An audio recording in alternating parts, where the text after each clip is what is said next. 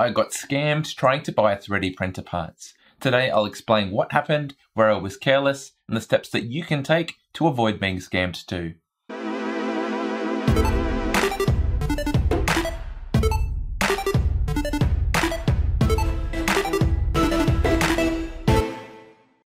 I'm making this video for two reasons. Firstly, to call out a dodgy company that tried to scam me so you can avoid them, and secondly, to give you tips on how to do your homework so you can avoid falling into such a situation. Let's jump into what happened to me.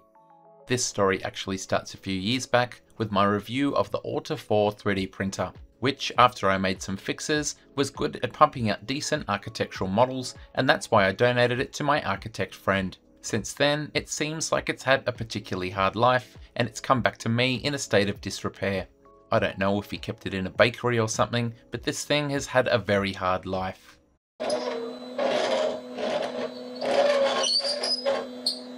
Some of the problems like this were quite obvious, but other ones not so much, such as something crazy happening to the Z offset, but more seriously, the temperature output for the hot end and the bed being locked despite the heaters not being on. To repair this printer, I decided that it was best to replace the obscure mainboard with one that I knew. The only trouble with that was that I couldn't get it to talk to the obscure LCD, despite spending hours working out the pinout and experimenting with changing wires one by one. And during this experimentation, some of the solder joints cracked and rendered the LCD useless, so I had to buy another. I knew from the firmware I had previously compiled that this was an ANET full graphics LCD, and that's what I had to buy if I wanted it to match the metal case. None of my regular suppliers had one, so I hit up Google, the top result being Amazon, but unfortunately that was currently unavailable. AliExpress I use all the time, but I was in a bit of a rush, so I wanted something local. The other results weren't forthcoming, but I did notice that the top ad was for a company that seemed to be in Australia. So I placed the order and received a confirmation email, and shortly after that an email confirming shipment. A bit more than I wanted to spend, but ultimately a convenient solution to get the printer working. But as you can probably guess, things didn't go to plan.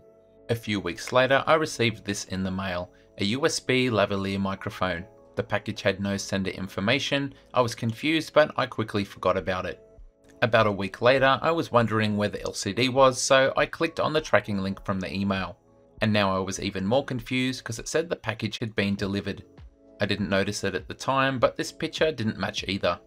Thinking it must have been a frustrating but ultimately honest mistake, I went to their website and clicked the contact form, explaining that I had received the wrong package and asking how they were planning to fix this. I think it's important to always give companies a chance to fix their mistakes, but their reply made me really angry. And so the response read, "Dear Michael, thanks for your message. We are sorry that you were misled by the information on our site and that you expected to receive something else. The ordered article includes only the lavalier microphone, see the photo below. But the product's name relates to the different product and we definitely need to change the description. Therefore, we want to provide the following solution to compensate for the situation. You keep the product and get 40% of the purchase amount refunded to your account. I hope you can still use the product or make someone else happy with it. I'd like to hear from you. Kind regards, Sam." According to Sam, it's a mistake that I made, but even so, they're still willing to refund 40% of my money. What a great guy. Well, let's look at the evidence. Well, that screenshot Sam shared really does depict a lav microphone, but that definitely does not match what was listed in my confirmation email, both the title as well as the picture. And in the shipping email, again, it's very clear that I've ordered a RepRap LCD and not a USB microphone.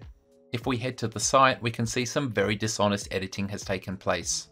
The title of the item is still for a 3D printer part, the description for the object is still for a 3D printer part, and it's not until we click show more that we get any information about a USB microphone. Now obviously the picture no longer matches, and if I had come across this page in its current state, there's no way I would have placed an order. But at the time it wasn't like this and everything looked legit. In fact, Google's search result still points to the old page with the original image. Clearly, I had fallen prey to a scummy scammer, but even so, there was definitely things that I could have done better. Now I went straight from Google to the item page for what I wanted to buy, but if I had looked at the main site, there would have been more warning bells. Firstly, the name. It's pretty strange and sounds like they sell granddads, but maybe that's a translation thing, even though the subdomain implies that this is an Australian site. Next, we have a notice on the left-hand side, informing the customer that they've already been busted for intellectual property breaches, so that's our first indication that we're not dealing with good people. Next, we have a notice that says free shipping, yet when we go to the shipping page, we can see that we do have to pay for shipping unless we're willing to have long shipment without tracking, and already they're giving themselves some wiggle room to get out of disputes. We have a notice saying that they sell more than 5 million products. And when you think about it, that's a ridiculous number. At best, it's a huge exaggeration, but more realistically, it's just plain dishonest. It should also be said that a site that sells such a wide range of products typically has no expertise in really specific things, such as 3D printer parts. In this instance, I didn't explore the rest of the site and made the incorrect assumption that they only sold tech products. Some of these clues aren't exactly obvious, but fortunately there are other resources that are much easier to check. Fortunately, us humans tend to look out for each other, and what I really wished I'd done was looked at some review websites. We can see on productreview.com.au that Grindado.com has an average of 3.6 stars out of 5 from over 1,000 reviews. That's not exactly a great score, but if we look at the newest reviews, they're almost all 5-star and they're glowing in their praise. It's almost as if there's been some sort of manipulation. In fact, my original review of this printer highlighted some serious safety concerns, and the mainboard of the printer needed to be soldered and repaired before I could even use it. And after my video, suspicious comments started appearing, praising the printer and saying how good it was. Fortunately, one of my patrons, Jeffrey, spotted this and called them out. Because 5-star reviews can't always be trusted, we can actually learn a lot more by reading the 1-star reviews. And when we do this, we all of a sudden are flooded with a large amount of reviews that talk about the incorrect product being sent, if it's even sent at all. Let's look at this review from a customer named Sean. He was sent the wrong item and then contacted their customer support and was asked to keep the wrong item at the discounted price, which sounds awfully familiar. When reading reviews, you'll always find people who leave 1 star with unrealistic expectations. But what's concerning here is that 1-star reviews make up almost 30% of those posted.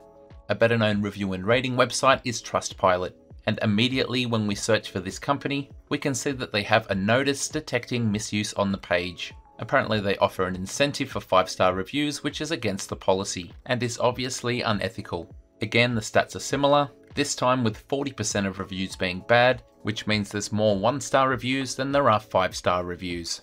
If we tick to filter the 1-star reviews, we get a similar story. More customers with products that are incorrect or don't work, with customer service offering a discount rather than a full refund.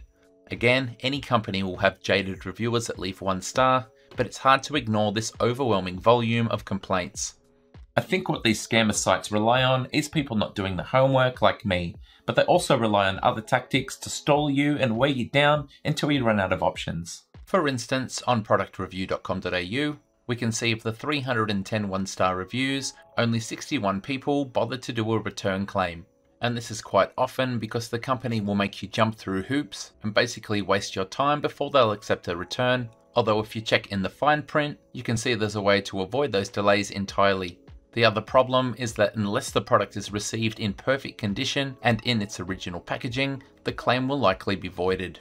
The other thing I always do is pay for whatever shipping has tracking, even if I'm not in a particular hurry.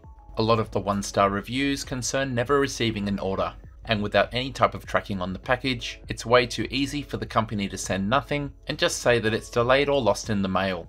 A lot of dispute procedures also have steps that you need to follow with time frames, and if there's no concrete date for postage, even after you open a claim, the seller can just stall and stall until these time limits expire. You may be wondering if my case has been resolved, and fortunately yes it has. I got straight on the front foot when they tried to blame it on me. I supplied screenshots of my emails to prove that they'd changed the listing and called them out for their scam, telling them that they needed to refund me 100% within 24 hours. And in the face of this, they did, reviewing my return request and coming to a new conclusion that the product does not need to be returned and I would be receiving a full refund. And they did follow through, so why am I still making this video? Well, despite clearly trying to scam me, Sam had the gall to send me a follow-up email asking me to rate their customer support as if they had done me a favour. They also sent me another email offering me paid incentive to give them a good product review. And I guess people are easily bought because there's still 5-star reviews that outline problems with misleading web pages for people in similar situations where they didn't get what they ordered and the customer was blamed for the error instead of getting a full refund. And that's why I've made this video, as well as putting an accurate and honest review on Trustpilot to warn others about this dishonest company. This video is hardly a Mark Rober quality scammer expose, but if I can stop some people from being taken advantage of, then that's what I'm going to do. As for fixing this printer, I'm going to have to get creative using other parts that I already have on hand. That's it for this one. Thank you so much for watching, and until next time, happy safe 3D printer part purchasing. G'day, it's Michael again. If you liked the video, then please click like. If you want to see more content like this in future, click subscribe and make sure you click on the bell to receive every notification. If you really want to support the channel and see exclusive content, become a patron. Visit my Patreon page. See you next time.